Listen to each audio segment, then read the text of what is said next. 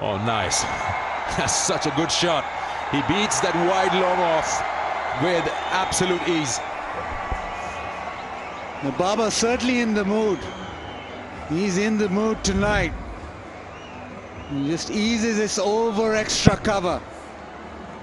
He's going at a strike rate of 186, but you just seem as if he's taking no risk at all. The way that he's dispatching the balls to the fence. Wow, and again, this time along the ground. This is some entertainment. This is Babar's day yet again. That is beautiful. Gorgeous. Yet again from Babar Azam. Oh, that was not very far away from that outside edge. A rare sight. Haven't seen this happen very often to Babar Azam, being beaten all ends up.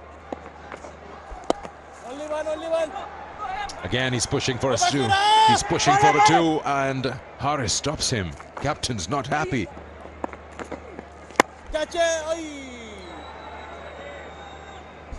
What's impressed me the most about this innings from Babar Azam is his supreme gap-finding skill. Oftentimes he plays an aggressive stroke, it goes into the gap. And that's a quality and sign of a great batsman.